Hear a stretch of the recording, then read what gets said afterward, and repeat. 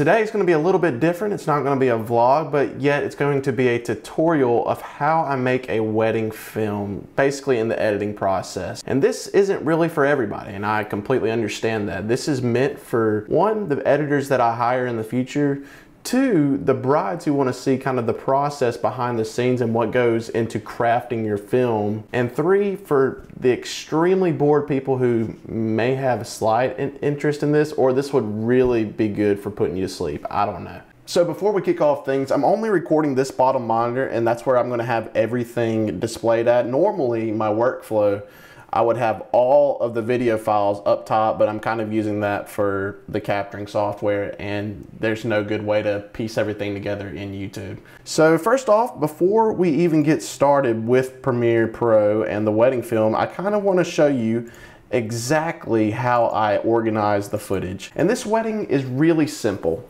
because I had two primary cameras. I had a GoPro as a C cam in case I needed a wide angle shot for the ceremony. That's a long story. My camera broke, and you'd be surprised you can actually get away with the GoPro wide angle if you crop it in and color correct it right so where it matches the other footage. Anyways, that's a long story. I'll teach you how to do that one day. But for now, here is how I organize the footage. You can see here that I have the two main cameras, which is the A7 III and the A7S II. And then it's the drone, and then GoPro, the H4n. So the H4n, which is this little audio recorder, records all the sound during the wedding day as far as inputs and outputs. For example, if there's a soundboard at the ceremony or the reception, I can plug this directly into it and get the sound. Now, this thing's kind of sketchy to me. I always like to have 1,000 backups of audio because I'm scared I'm not going to get it. So Tascam 1 is a DR10L, I think that's what it's called, and I'm actually wearing it right now. And the other one, which is over there, records another standalone person. So for example, the setup would be Tascam 1 would go on the officiant and Tascam 2 goes on the groom. Then the H4n will record the soundboard or whatever input-output device I can get, or it gets set on a podium. But before we start, once again, I get asked this question a lot. Aaron, why don't you use a MacBook? Why do you have a PC? Ooh, a PC. Well, it's because I can get some top of the line specs, I mean hardware, that's super fast and it lets me have an efficient workflow. So for this computer alone, and this is about to go over everyone's head, even mine. I'm running a 12 core processor at 4.5 gigahertz, not 4.5, 4.17. We got 64 gigabytes of memory, which is super crucial for Premiere Pro, and same with the CPU, but memory really is everything. And then the GPU, which for some reason is running, oh, it's because I'm recording the screen, is running at 40%, got 8 gigabytes of dedicated GPU memory. It's an RTX 2080. So there we go. First step, of course, is to open up Premiere Pro. Premiere Pro is a curse and a blessing. I love how complex you can get within Premiere Pro, but I also hate the bugs, the inconsistencies. It's just ridiculous. So now that we have a blank slate and we have a clean Premiere Pro, it's time to import the footage. And the easiest way that I've always found to do this is just to Command All right here, unclick project files, and then move it on in. And this is going to take a second. I'm going to enjoy this nice generic sparkling water that is orange flavored. No product endorsements unless there's payment, of course.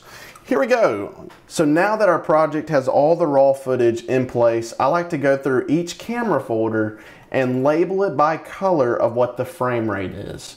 That way, whenever I'm editing, I know what I can slow down and what I cannot. So here we go. The best way to do this is to come down here, click on a name. So that way it's sort of in order, and I forgot to format the SD card when I was filming this wedding, and it starts at 182, which is really no big deal. And then we come over here to list view, and we sort by frame rate, and here we have 60 frames per second on almost the majority of the clips. So I'm going to highlight all of those that are 60 frames per second and label them as a, I don't know, let's go teal. The darker the blue, the more I can slow it down. So I know that teal is 60 frames per second, which means I can put it down to 40%. And then I go and do that for the next camera. So once again, I come down here, label it as name. I don't think you have to do that at all now that I'm thinking about it. One extra step. put it by frame rate. Here we have 120 frames per second on a lot of clips. In fact, it's the majority. And of course, this is shot with the A7 III, which allows me to do that. So I highlighted all my clips, right click label, and then come down to blue. So now dark blue means I can slow it down. We only have 2 cameras, so we're completely finished with that. I know the drone's going to be in 30 frames per second, and I know the GoPro, which filmed the ceremony, and sometimes there's a time lapse in there, is going to be 24 frames a second. I don't have a third camera. Usually I'd have a third camera, but it broke and it was unavailable for this wedding day. So that makes it super easy for the culling process. From here, I like to make a new bin called sequences. And I live by sequences, and a sequence is basically different timelines. And the first thing I'll do is go to a ceremony clip that's in 4K. So technically you could just take the GoPro. So there are a couple of time lapses in there. So I can take the GoPro, drag them down, and it automatically takes it into a sequence. And this is your wedding. As you can see right here, it made a sequence. And I like to drag and drop this into the sequence and label it Ceremony Precinct, because we haven't synced anything yet. So rename it.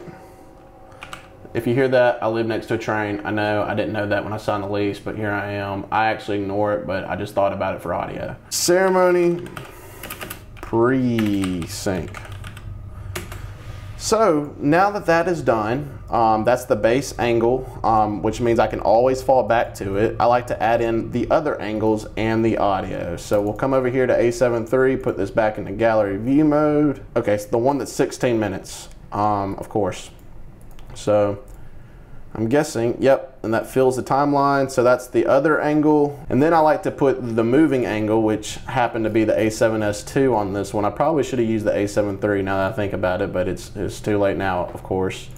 So there we go, I found it. I finally found it. That took way too long. But here, I just dragged that on top right here. You can see here that I filmed everything in 120 frames a second, which will help out whenever I'm editing the final highlight film, and it'll give me more variety and shot styles to choose from. So whenever I record audio, I always say what it is at the very beginning, so it makes it super easy to organize the audio. So for here, I can tell this is 40 minutes long. Check. Green mic. So that is obviously the groom mic, so I'll just throw it down here. I actually like to put it second and put the officiant first. I'm sure that's the officiant. So now that we have all of the tracks laid out, I guess I could throw in the H4n. I don't think there was anything of necessity that needed to be used with H4n, but I'm just going to throw it in anyways. I have all of my tracks into the ceremony timeline, and I use this third-party plugin, which is worth the $200, called PluralEyes. And what PluralEyes does is, all you gotta do is click it. It's just an extension in Premiere Pro. And what PluralEyes does is syncs all of the tracks, so I don't have to worry about anything. So look how easy this is. Just hit synchronize. And what it's doing is taking it to a third-party program and syncing it up and then importing it back into Premiere Pro. Watch how it just puts everything together. Boom. There it is, completely done. No need to worry about diving into audio clips and trying to sync things up. It's finished. It's really that easy. So now I'll slide everything into place right there, highlight everything and put it to the very beginning. So now we have all 3 tracks synced up, completely in place for editing. But before we do that, there's some that have been recorded in 4K and some recorded in 1080p. For example, the top layer, as you can see, was recorded in 1080p, so we're just going to scale it to the frame size, just like so. And if we go through each one, we can see that they're all scaled up to 4K because that's the timeline that we started with. And now we have 3 tracks all synced up.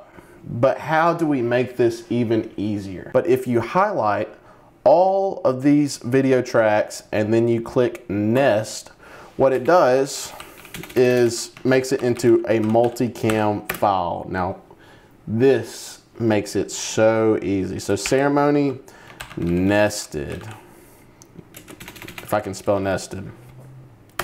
So now it's just one track. But Aaron, where did the video files go?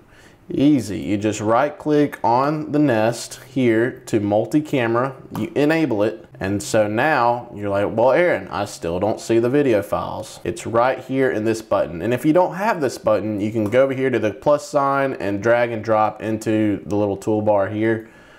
Boom, there you have it. Now you have all 3 ceremony camera angles. And what this allows you to do is go through the playhead, and while it's playing, and I'll just solo a track just to, you know, have a little bit of sanity.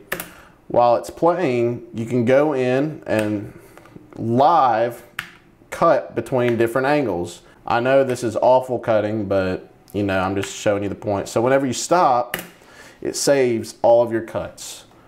And if you make a mistake, you can easily come in here and adjust it to however you want to. So there we go. Now that the ceremony is nested and complete, what I like to do is go through every A-roll, which is, if you know film, you have your A-roll, which is your main line. It's usually your narration piece or the main content that you're filming, plus your B-roll, which is the added on film.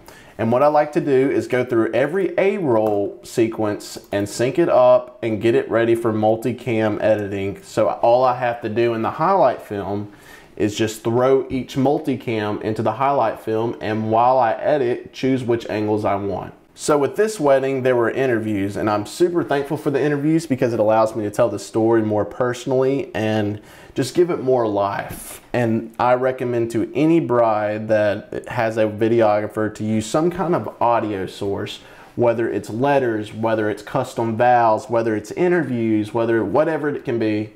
It just helps to tell the story better. So with this wedding, there were interviews, and I'm gonna go close this out and find the interviews.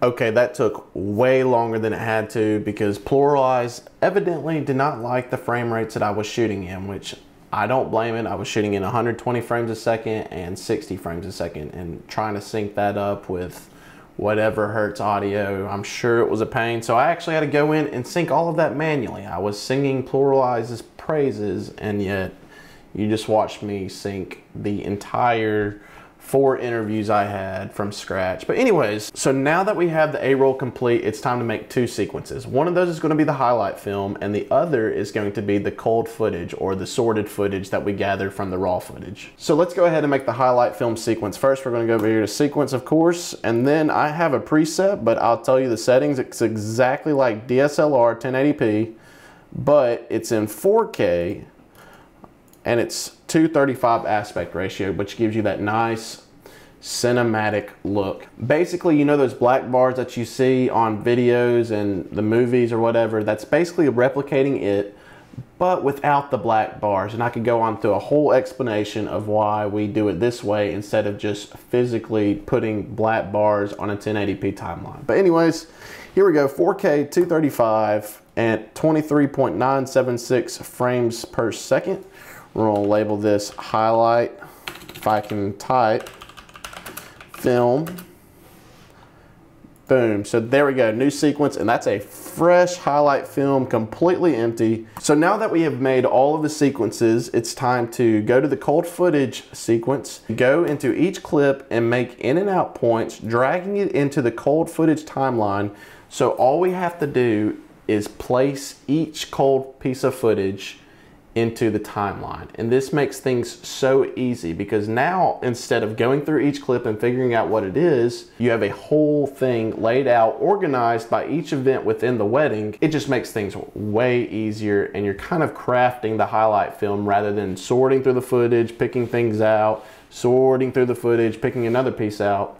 Trust me, this saves a lot of time. Plus, when it comes time to make your documentary edit, which is what I offer, and it's the combined raw footage placed into a cool timeline where you can see the whole day played out, you've basically already made it. So yeah, that's basically my process. So now we're gonna go through each clip, placing in and out points of what I think would make great footage. So that was a pretty decent shot, and I'll throw this onto the cold footage. I'll drag both the video and audio, and I'll name this establishing shots. And I will do this for the entire day of the wedding. So this process right here is what takes up probably 80% of my time, is going through the footage and sorting it. Once I have all that footage sorted, it's pretty easy to drag and drop and pick and choose the elements that you want within the highlight film.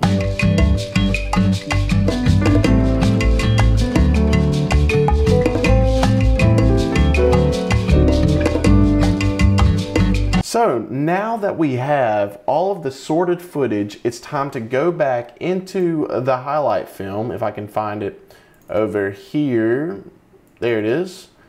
And I'm gonna stack these on top of each other just like so. I'm also gonna put the ceremony and all of the other A-roll onto this little timeline right here. I can pick and choose exactly what I want into the final highlight film.